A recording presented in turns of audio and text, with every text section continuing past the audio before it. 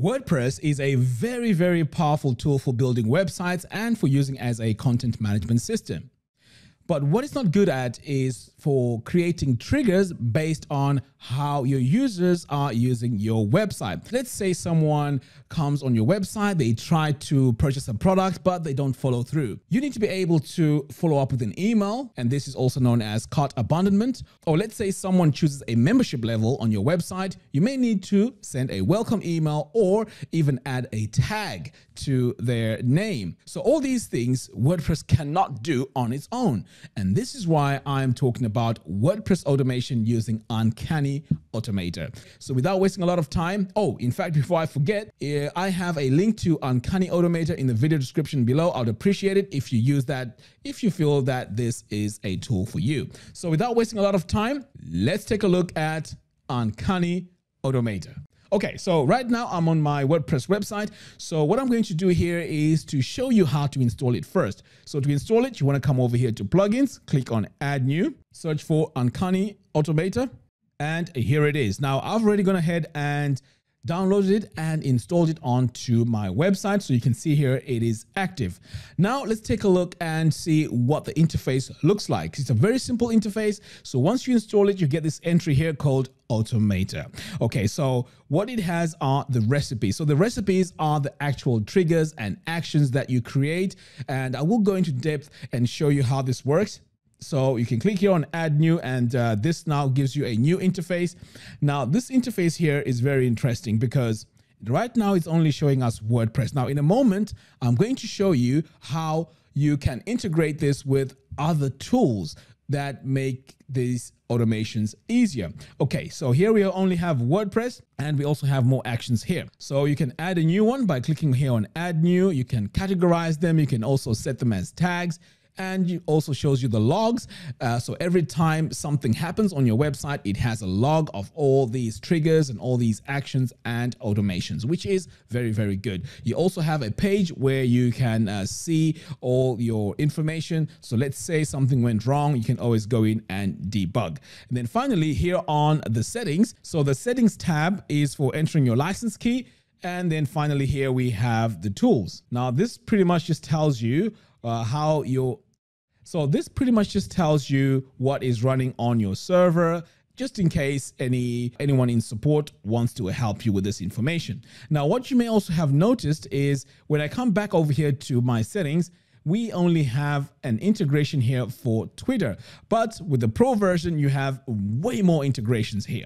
So back over here now on my recipes. Now, when I take a look at this page, like I said, if I click here on edit, we only have WordPress and Automator. Now, let me go in and show you how you can add even more plugins, and these will be automatically added on here in the integration. So what I'm going to do now is to come over here to all plugins, and you can see here I have quite a lot of plugins. So all I have to do now is to just activate them. I'm gonna hit apply. Okay, so now that all my plugins are activated, I also have the Pro version. So I have Uncanny Automator Pro, which has all the extra features. And I will be explaining in a moment why these extra features are very, very important, and also how they give us even more functionality. Okay, so back over here now. I am now going to come back to Automator and click on all recipes. Now let's go to our draft recipe here. Now the recipe is the actual automation. So back over here now, you can see that we have all these now here on our system. So this is pretty exciting. So for some of you that watch my videos on my channel, you know I've been talking great about Presto Player. Let me give you a quick example and show you how Presto Player integrates with this and how you can create and automation. Okay, so what I'm going to do here is I'm going to first of all click here on Presto so we can see what is happening. So here we have a user completes a video. So we can decide what should happen when a user completes a video. So let's go ahead and activate this. Now also, over here, you can see now the ones that are named Pro are the ones that won't work with the free version. That is why I highly recommend the Pro version, because it has all the features. Okay, so I'm going to say when a user completes a video, I'm going to save that. And then now this is where the action comes in. So if I click here, there's so many actions that I can add here. So I can say, okay, maybe I may want to send an email. So I can come over here to Fluent CRM. So I can say, okay, add a tag to the user, add a user to the list, remove tags, and so on. So if I have a tag, I can come over here and search for my tag. So let's go ahead and say adds tag to user. So I'm going to go ahead and do that. And then I'm going to choose my tag. So I have a tag that I created called potential customer, and then I'm going to hit save. So what I can do now with this situation is let's say this video here is a sales video. So we could assume that chances are they might want to buy our product. So what we can do now is let's call this potential customer. Now, if you want as well, we can redirect them to a specific page on our site, but we're not going to do that. So now I can just change this from draft to live, and then all I have to do now is to pretty much, save this. Now, if you need to duplicate it, you can come over here and duplicate this recipe, which is pretty cool. Okay, so how does this work? So we've added a tag called potential customers. So this is where now we can go to Fluent CRM. So I'm going to come over here to automations, and here on automations, I'm going to create a new automation, and I'm going to call this potential customer, and then I'm going to choose CRM. So tag applied, I'm going to come over here and say when this tag is applied, this is going to be the trigger for my automation. So over here now on select tags, I'm going to choose my tag called potential customer, and then I am going to save settings. So now we can go ahead and add our email automation. So now we can start our automation funnel. So I'm going to click here on this plus button, and I'm going to go to custom email, and then I can give them an offer here. So you can just add your email title, and you can also add your description here. So let's say that's my description. That's my title for that person that has finished watching the video. So once you're done with that, you can just hit save settings, and you can continue adding all these other things. So we can wait a couple of days, perhaps send a different email, and so on. So if you want to remove the tag at some point, you can remove the tag.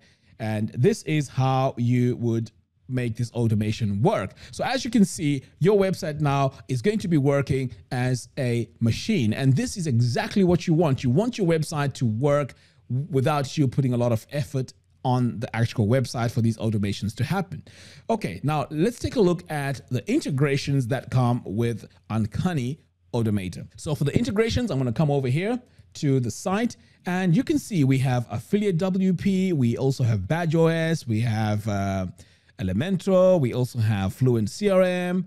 There's a lot of integrations. You can see here we have LearnDash, LearnPress, Lifter LMS.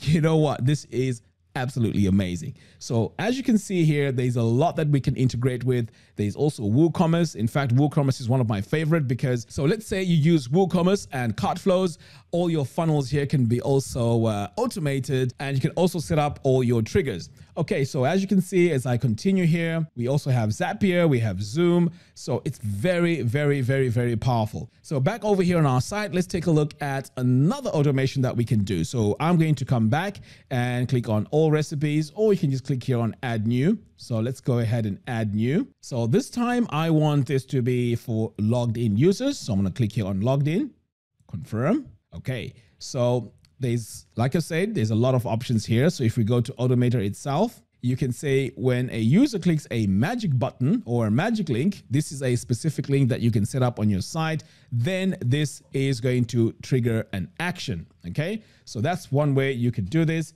Now, if you want to delete it, you can just come over here and delete it to start all over again. Now, over here for MemberPress, if I click on MemberPress, I can choose even more automations here. So I can say when when a user purchases a one-time subscription product, what happens next? So I want to go with when someone cancels a specific product. Okay, now this is very important because if you have, let's say, someone on your site and the person asks for a refund and they had access to a specific course or a subscription, then of course you want to automate that process and get rid of the access they have for that course and maybe perhaps give them access to a free membership. So as you can see, this is very powerful, and this is why I'm really excited about this. So let's go back over here. So let's say a user's membership to a specific product is canceled. So that's what I want here. So that's going to be my main trigger here. I'm going to save that. And then over here, I'm going to add my action. And for my action, I'm going to say, okay, over here on MemberPress, I want to add them to a membership level. But this membership level is going to be the free membership level. So this will have less courses or less information as compared to the paid. Okay, so I'm going to scroll all the way down here. So for the text rate, I'm going to set this to 0. And then I'm going to save this. Now, what you could also do is you can redirect them to a specific page. So if I come over here, I can then redirect them to a specific page and say, hey, you know what? Since you've canceled your subscription, now this is what you have access to. So you can have a specific page that talks about that. So as you can see, there is a lot of power with this tool. And I highly recommend this if you're running an online business or if you're running a small business website. There's so many things that you can automate, and all these things are going to be working in the background.